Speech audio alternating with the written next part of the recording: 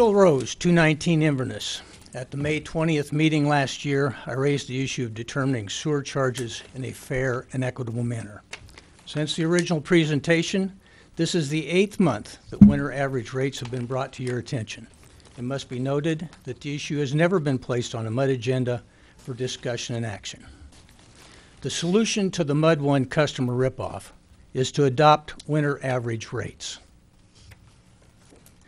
On December 20th, I posted the following on TCV Facebook site. Under the MUD's antiquated sewer rate structure, those who water lawns will pay 100% of the revenue bond for the new sewer plant. That's right, no increase for commercial or apartment customers. To which Director Thomas responded, this is simply not correct. The residential property has a cap on sewer charges of 18,000 gallons. There's no cap on commercial accounts. They pay sewer rates on 100% of water used. That's true. This chart, illustrating before and after costs, clearly shows that the only group with increased costs to pay for the $9.2 million revenue bond are those using more than 10,000 gallons of water. More specifically, those who water their lawns. Group 1 would be somebody living in an apartment using 2,000 gallons.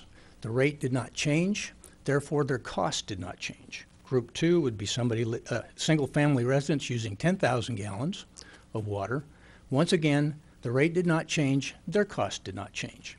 Group 4 would be a commercial customer. Now, I stopped the slide at 18,000 gallons, but it makes no difference whether they use 18,000 gallons or 60,000 gallons. The rate stays the same, their cost does not change. The only group that the cost changes on are those residents who have lawns and water those lawns because the cap has changed. That group will pick up 100% of the revenue bond's cost because of increased costs. This chart shows the difference in annual cost for the same level of service between commercial, shown in the green, and a single-family residential, shown in red. On the right is the rip-off column. This is the additional cost paid annually by single-family residential customers. Winter average rates will correct this just like they will correct the previous slide. We're getting to look at watering restrictions. New stage 2, the goal is a minimum of 10% reduction. The general manager told the town council that you're looking at more than a 10% reduction. That reduction will impact your revenue. Based on, this data comes from your FY15 budget, shows a 10% reduction, reduced revenue about $450,000. Now, the good side of this is you're not going to be buying the water. So there's a deduction off that of about $290,000. Roughly, based on that data, and I'm going to say right now that that is only budget, that's not actual world. It's time. Thank you, gentlemen. I'll see you next month.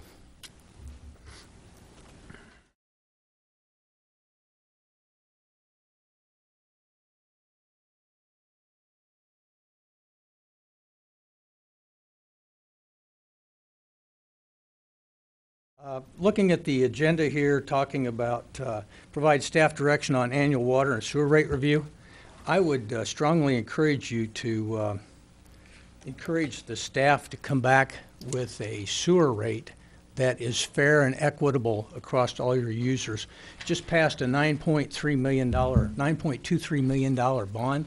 The payoff on that is $12,333,513.82. I'm worried about the 82 cents.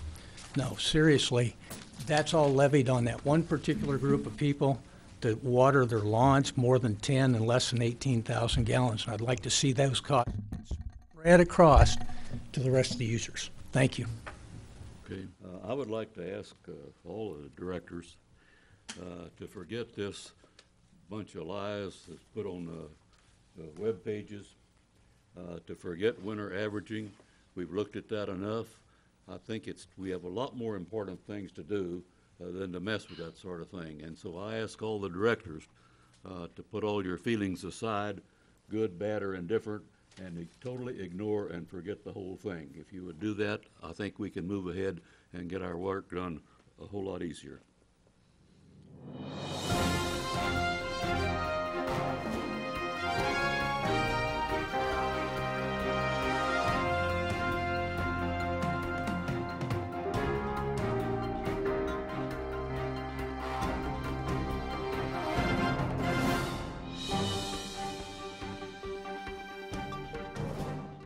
Mr. Rose. Billy, I see you want to talk about winter average rates again. If it will save you any time, we did not consider winter average rates. We do not intend to consider winter average rates. We are very happy with the rates that we've got and the way it fits in with the communities around us. And having said that, your own.